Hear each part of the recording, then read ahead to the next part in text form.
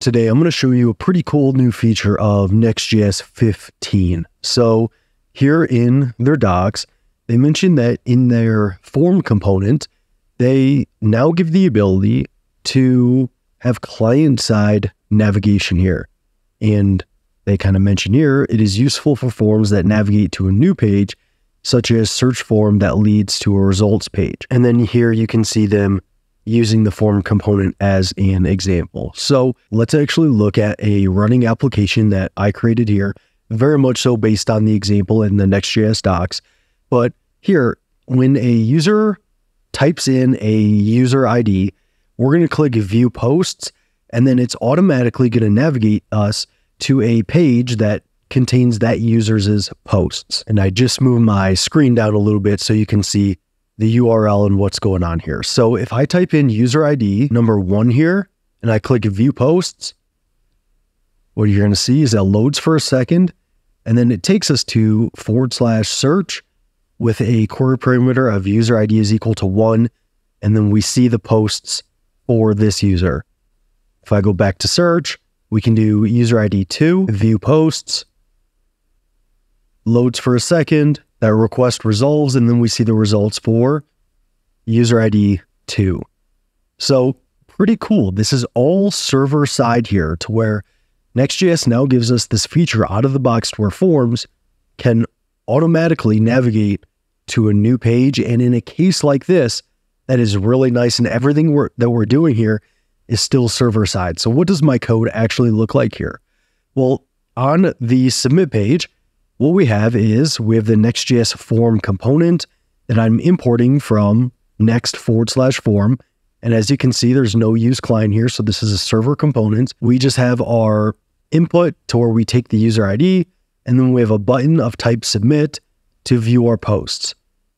But kind of the key here is that we set the action of the form to /search, which is effectively telling Next.js, when a user clicks on this post, send them to /search. We have this input with a name of user ID. So if we look at here, our search param is going to be user ID equals 2. If we switched the name of this input, it's going to switch the query parameter here. So if I just change this to maybe user, well, then we have to change this where we're viewing our posts. So if we go to our search page function, and this is where we get our results and iterate over our posts, you can see that we use the search params here in our search page, and our search page is at /search in our navigation here. So you can see /search with our page.jsx, because in our form, we set our action to /search. So it's saying navigate to the /search page, and then in the query parameters, use the parameter user with whatever value that this input holds. So in our search page, we accept our params here, but now there is a very important key here. And I need to switch this to user now, since we kind of changed from user ID to user. But this is a very key important detail. And I'll go ahead and do that right now. This is actually going to be called user, but I can keep everything else the same. User ID is equal to search params.user. I just changed the name here for example purposes. But what's really important here is that you need to await the search params, and then you can access properties on it. And let's go back to the page here. So if I go back to search results, I'm going to refresh for good measure. Let's do number 1 again, view posts. And now you can see the query parameter is user instead of user ID. And that's because we changed the name of this input from user ID to user.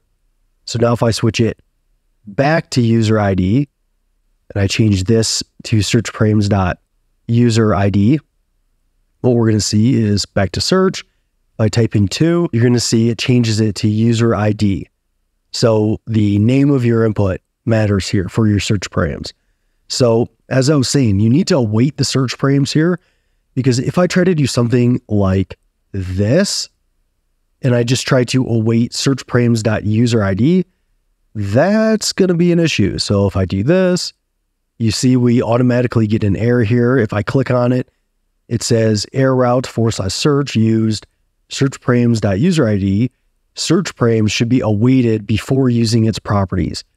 So it's reading this as like I'm trying to await search params.userid, but we need to make sure to await search params before just accessing the user ID.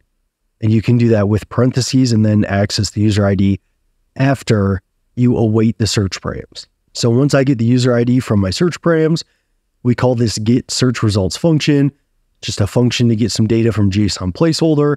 And then we iterate over those results and render them to the page right here. And that's kind of what you're seeing here. We have our form component to where we set the action to /search, which is going to navigate us to our /search page.jsx here. Our query parameter is going to be user ID because the name of this input is user ID. And our query parameter value for user ID is going to match the value of this input. And then we have a button of type submit. So when I click on this button, it's going to trigger this action, navigate us to /search with the query parameter of user ID that's equal to this input. In our search results page, we access the search params by awaiting search params first, then accessing the user ID, and we're automatically passed the search params in our component here as props. It is a page component here, so it's automatically going to get those params. So we access the search params by awaiting it first, and then accessing the name of our input, so user ID, and then we take that to get our results here. Now, one other little note is I do, for this search page, create my own loading component. That's that little spinner that you see. So you can, of course, do that as well by creating a loading component in the route that you are navigating to. In our case, /search, I create a loading component in this search folder. So to see it one more time, I type in 1 to the input. I'm going to click view post. It's going to navigate me to /search to where user ID is going to be equal to 1. I see my loading component for a split second, and then I see user ID is 1.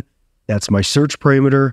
And then it's going to show me the results that are for that search parameter, that user ID is equal to 1. So pretty cool new feature there. And all of this, as you can see, is server side. There's no use client anywhere in here. All of it's done server side, which is pretty dang cool if you ask me. And it takes out some of the boilerplate needed to do some of this. So hopefully you learned something here. Hopefully it was clear. And if you have any questions, just let me know down below.